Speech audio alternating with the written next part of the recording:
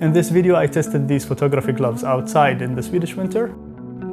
And I'm here now to tell you all the good things about them and the bad things. I'll be honest and tell you my honest opinion. So let's start with the good things. So the first good feature about these gloves is the ability to expose your fingers like this, and it will snap here magnetically. This is very useful to do some delicate tasks in the camera, to edit the settings, and it's useful for me also because I like to use my phone a lot. I record my FPV videos with my phone, so I can just activate it and check what I recorded. So this is the first good thing. Let's jump to the next one. The second good thing for photographers about this glove is what comes here inside this pocket. This little part here, which is used to screw the cameras to the tripod mount or to gimbals. And to be honest, I thought that I'm not gonna use this because now tripod mounts come with this part that you can rotate by hand. But when I was out there, I actually found that my camera was loose and about to fall down, and I got worried. So then I used it to tighten my camera a lot. Then I felt safe and I found it handy.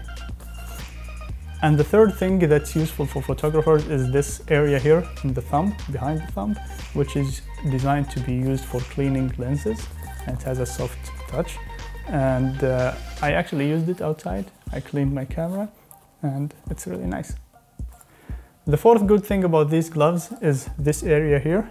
It has a good grip. It is a bit sticky, which is good because you don't know how much pressure to apply to hold your things, and this will make sure that your valuable things don't slip and are safe. Now we come to the bad things, the things that I didn't like about these gloves.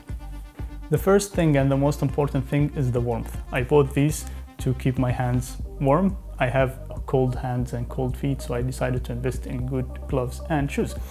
So I bought these and I tested them on -3 degrees. Here it gets to -16, so it wasn't that bad when I tested them. And at some points my hands got painfully cold. I didn't expect that. So from that aspect, I'm disappointed. I was also planning to go and use them in the north of Sweden, where it gets to -20, -30, and take photos of the northern lights and stay at night taking photos and videos. I don't think that would be possible now, unless I buy another layer that I wear underneath it, which I didn't think would be necessary with the advertisement of these gloves, because they advertise that they are made for deep winter and they are not cheap. I have my other gloves that I use normally when it is above 0 degrees. I use them even when it is -degrees, but they get cold. And these are half the price and thinner, so more comfortable to use. And they have touch screen without exposing the fingers. So these are good above 0 degrees and are not comfortable when it's -degrees. I thought this will be a huge upgrade, but it is not. So from that aspect, I'm not happy. The second bad thing is that it's not that bad, but exposing the fingers to use the phone, for example, it's useful, but they get cold. So I rather to be able to use the phone without exposing my fingers, like with the other gloves.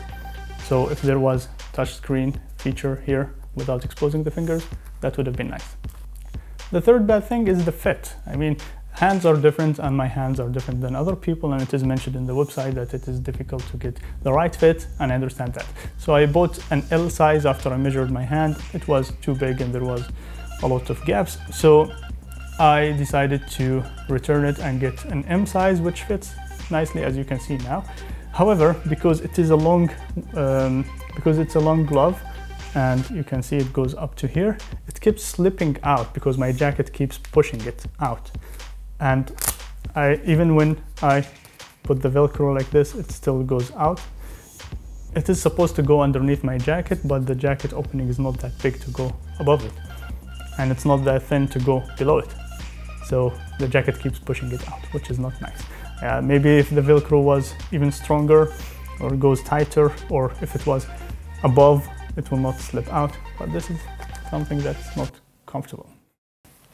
So that was my honest opinion about these gloves. I don't know if I like them or not. Let me know in the comments what you think.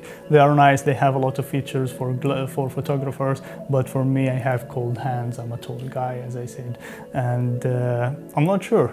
if they are the right ones for me or not. I might buy a liner to go inside of it. We will see. So let me know what you think in the comments.